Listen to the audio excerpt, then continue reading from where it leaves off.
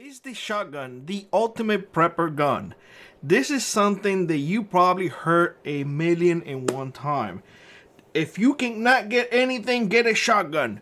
That is the most versatile firearm that any prepper or anybody can get at any given time.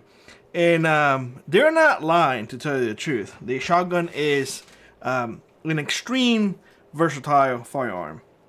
You have so many options when it comes to shells. You have for birds, you have buckshots, you have slugs, you have a platform that is extremely easy to handle, whether it's a single shot, whether it's an over under, whether it's a side by side, whether it's a pump action, whether it's a semi-auto.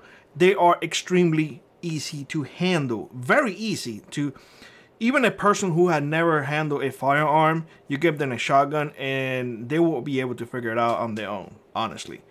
However, with that being said, I have to mention the limitations of such firearm, because we always focus on the good things. And one thing that I did forget to mention is the shotguns. I mean, the simple one, especially the one single shot, the one that you break open and whatnot.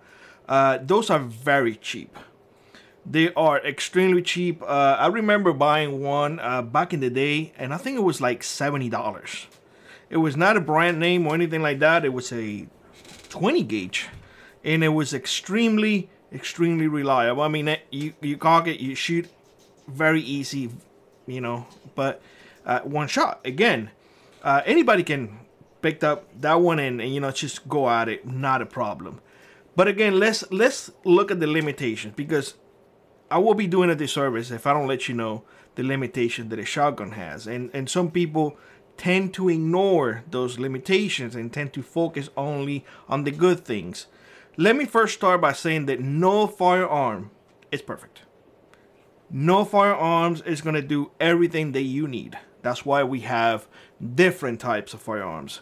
Essentially, you have shotguns that they're mainly for birds and whatnot, and you have rifles who will reach a longer distance. That comes in place because of the barrel. One has a smooth barrel and the other one has rifling. The shotgun does have smooth barrel. Therefore, accuracy is not there. I'm going to be brutally honest with y'all. The shotgun range is typically with bird shots 50, 100 yards. And that's depending on the choke that you have. Beyond that distance, the spread is just going to be way too much, especially for birds. You can put slugs, and I have an example right here. I'm referring to a 20 gauge because this is the one that I use the most. I don't particularly care much for the 12. I have 12. In fact, I have shown the T12, which is a semi-auto with 3 different magazines. That one is like, oh my God. If you're going to get one, I encourage you to see that one. It's badass, I'll tell you what. You get slugs. This is for larger animals. Again, the distance, keep it close because that smooth bore, it's just not going to give you a lot of accuracy. Like I mentioned before, there is a lot of ammunition diversity, but you need to know the limitations of that ammunition. I'll be honest with you, I will not be sending a slug over 100 yards. It just, I don't know what I'm going to hit, to tell you the truth. In fact, I keep this with me in case that when I go bird hunting, I encounter a bear or whatever, and I can just throw 1 or 2 in there and bam bam. But otherwise, I honestly would rather use my 10 mil that I carry with me instead of that. That's just my personal preference. I'm being honest with y'all. The reloading time on a shotgun, whether it's a pump, whether it's a single one, whether whatever it is you're using, is going to take longer. Especially when you compare it to a semi-auto, whether you compare it to an AR-15, even a 10-22, it's a lot faster to reload than a shotgun. Shotguns are clunky, and it takes a little bit to get used to the reloading part. Some people can do it real fast, but those are the exception. I don't want you to think like, oh well, I've seen people doing it online. Well, those are them. We're talking about us. You get what I'm saying? We're talking about us. And of course the bulkiness comes in place too. Shotguns are large, and they're bulky and they're heavy most of the time. Meaning that, well, they're a lot harder to carry than any other firearm, in my opinion. But there are some that are heavier than the shotgun, but that's, that's here and there. But they are bulky, and when people say, well, you can use it for self-defense inside a house, get a broomstick and just start swinging that thing inside your house and see how many things you knock down inside your home. I know it's not a fair comparison, but try to do that, and you're gonna see how easy it is to bump into things and probably, shoot something that you did not meant to shoot. Of course, there is that limited penetration that a bird shelf has as well. Let's be honest. If somebody gets